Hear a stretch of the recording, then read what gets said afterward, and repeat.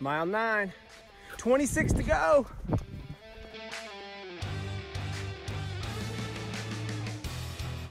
My name is Adam. I am a teacher and I run.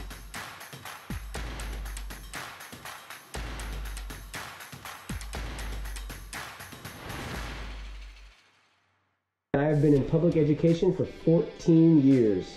I am co-founder and co-author of Kids Deserve It.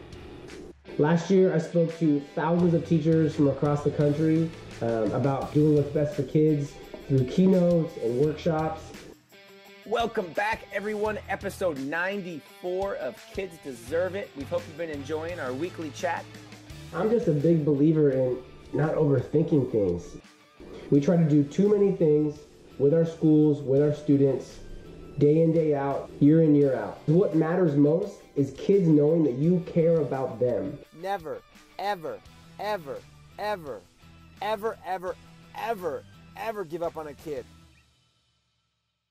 For me, connections are so important. Education is a team sport. You cannot do it alone. Nobody can do it alone.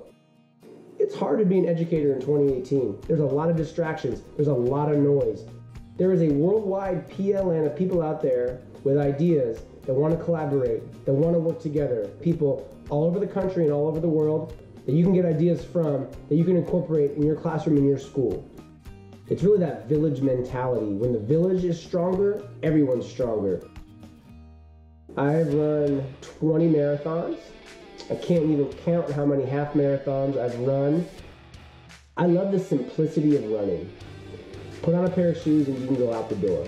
When you're doing a marathon, it's a very individual sport on the surface, but you need people to help get you through. When you're at mile 20 and you see somebody else go by you and they give you an encouraging hoorah or something, it gives you a shot of adrenaline. That was a connection. Connection with a spectator, connection with the road, connection with a student, connection with a family. It's the connections that we build in our life that are so important. That is my challenge for the week.